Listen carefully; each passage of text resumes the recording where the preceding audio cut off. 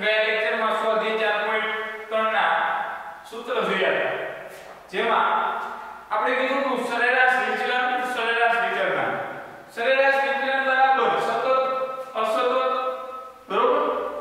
એના અલગ અલગ સૂત્ર આપણે જોયા હતા, જેમાં x બાર સરેરાશ વિચલન બરાબર d md એટલે સરેરાશ વિચલન આપણે કીધું સંકેતમાં આપણે md વડે દર્શાવ્યું છે. md ના છેદમાં x બાર સરેરાશ વિચલન બરાબર.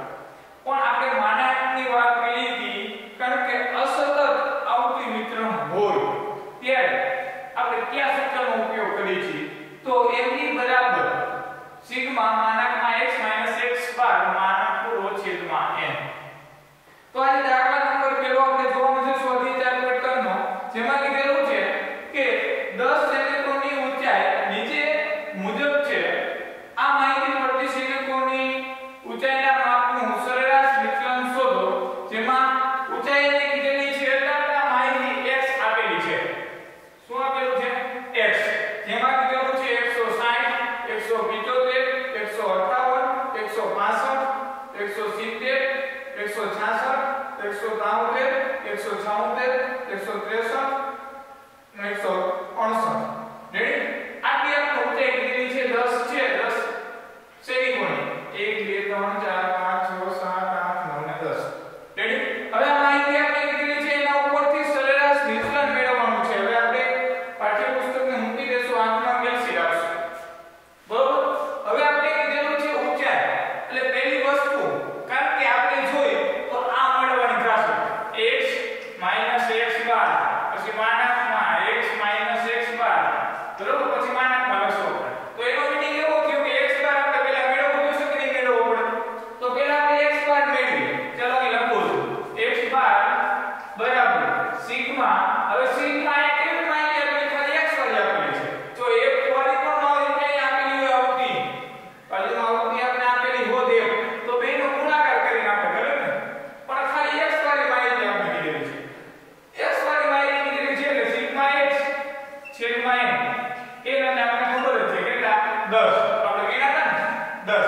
હવે સિગ્મા x ના બધાનો સરવાળો, તો બધાનો સરવાળો કરી નાખીએ. સિગ્મા x બરાબર, ચાલો બધાનો સરવાળો કરી નાખીએ. 160 plus 175 plus 158 plus 165 plus 170 plus 166 plus 173 plus 176 plus 163 plus 168 બરાબર. એટલે આવ્યો છે આપણે 1673 આપણે મૂકી 1673 બરાબર. એના છેદમાં 10 બરાબર કેટલા મળ્યા? તો 167.4. આપણે x બાર મળ્યા. હવે x બાર મળ્યા એટલે લખી નાખીએ x બાર બરાબર 167.4. હવે શું કરવાનું છે? x બરાબર માઈનસ x બાર એટલે ઉપર આપણે લઈએ. હવે તમારે ટૂંકી રીતે કરવાનું છે. કેલ્સી તમારા હાથમાં છે, તમે એકવાર વસ્તુ ન બનાવી દેશો. જો એક જ રકમ હોય આમાંથી બાદ કરવાની હોય બધાયમાંથી, x માંથી આ એક જ રકમ બાદ કરવાની હોય તેની જ વાત કરું છું. એક જ રકમ બાદ કરવાની છે અને 160 લખ્યા છે, તો આપણે પહેલા કેલ્સીમાં 0 છે. હવે લખશું 160 માઈનસ કરવાના છે ને x x બાર, એટલે આમાંથી આ બાદ કરવાના છે. એટલે લખી 167.4 બરાબર, એટલે માઈનસ 7.4 જે આવે એ લખી દેવાનું. પછી તમારે બરાબર કરી દીધા પછી તમારે કઈ કરવાનું નથી, જે છે એમને રાખવાનું છે. પછી શું કરવાનું? 175 બરાબર 158 બરાબર 165 બરાબર. સમજાયું શું કહું છું? પહેલા તમારે કેલ્સીમાં શું કરવાનું છે કે 160 168.4 બરાબર કરી દેવાનું. પછી કેલ્સીમાં તમારે 0 નથી કરવાનું, એમને રાખવાનું છે. પછી તમે 175 બરાબર લખી નાખો. 175 બરાબર એટલે 7.6. પછી 158 બરાબર એટલે માઈનસ 9.4. પછી 165 બરાબર એટલે માઈનસ 2.4. પછી 170 બરાબર એટલે 2.6. 166 બરાબર એટલે માઈનસ 1.4.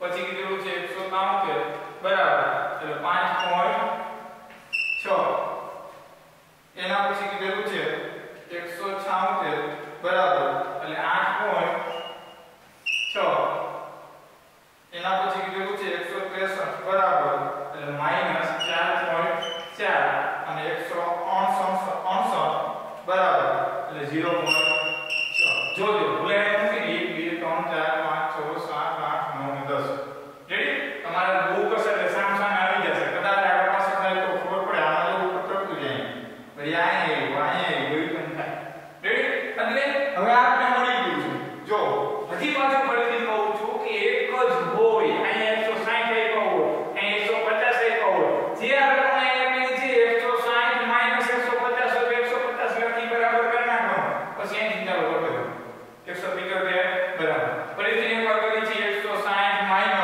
167.4 બરોબર પછી બરાબર જે આપે એ લખી જાઓ પછી તમારે પાછું કઈ કરવાનું નથી એમ રાખવાનું છે 175 બરાબર એટલે જે આપે લખી જાઓ 158 બરાબર જે આપે લખી જાઓ રેડી ખબર પડી ગઈ તમને હવે એના પછી આપણે જોયું તો એને માનાંકમાં પૂરવાનું છે કારણ કે x બરાબર મળી ગયું છે આપણે સરેરાશ વિચલન મેળવવાનું છે શું મેળવવાનું છે સરેરાશ વિચલન સરેરાશ વિચલનની md વડે દર્શાવી નાખો md બરાબર સિગ્મા માનાંકમાં x માઈનસ x બાર માનાંક પૂરો છેદમાં n રેડી n એટલે આપણે ખબર છે કેટલા હતા 10 ઉપર એટલે કે અહીં આપણે ખબર જ છે રેડી હવે માનાંકમાં x માઈનસ x બાર આપણે મળી ગયું એનો સરવાળો એટલે સિગ્મા મળી જશે ને ચાલો તો માનાંકમાં કોઈ એટલે માઈનસ હોય ને એને પ્લસ કરી નાખો માઈનસ હોય બધાને પ્લસ કરી નાખો ચાલો તો 7.4 લખી નાખવાનું છે 7.6 માઈનસ નિશાની કાઢીનો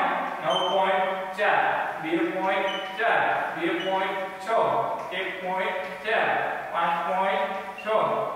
8.6 4.6 અને 0.6 આનો સરવાળો ગણના એટલે આપણને મળશે સિગ્મા માનાંકમાં x માઈનસ x બાર માનાંક પૂરો બરાબર ચાલો કેટલા મળે છે 7.4 plus 7.6 plus 9.4 plus 2.4 plus 2.6 plus 1.4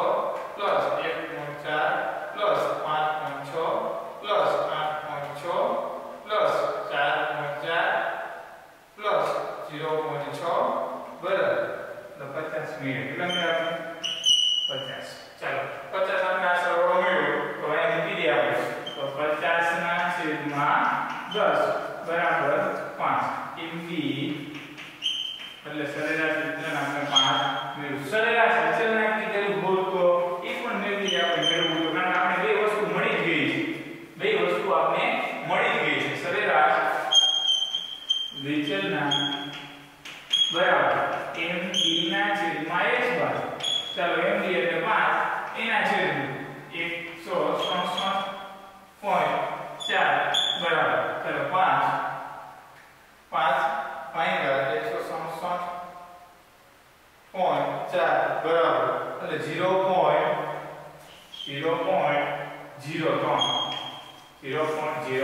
આપણે આ મેળવવાનું કીધું નથી પણ છતાંય આપણે આ મેળવી લીધું આપણી પાસે માહિતી મળી ગઈ એટલા માટે આવા દાખલા છે સાવ સરળ